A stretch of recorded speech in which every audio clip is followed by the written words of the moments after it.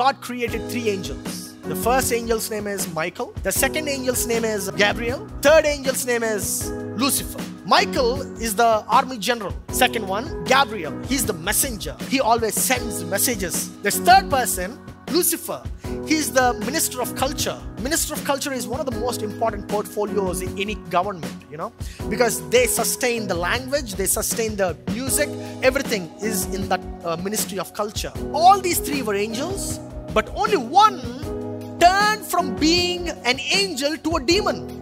Now what made him a demon from an angel?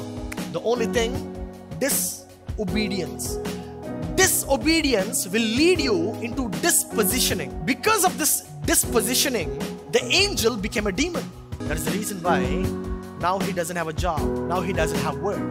That is the reason why all these guys who are idle, the Lucifer becomes their best friend. Because this guy has no job, neither does he want you to do a job. He wants you to sit idle at home. Lazy things. Filling up your stomach, getting lazier by the day, doing nothing, not being productive. Man, I'm telling you, Lucifer is right at you. If you don't want Lucifer inside you, better start obeying the laws and better start working. Hallelujah.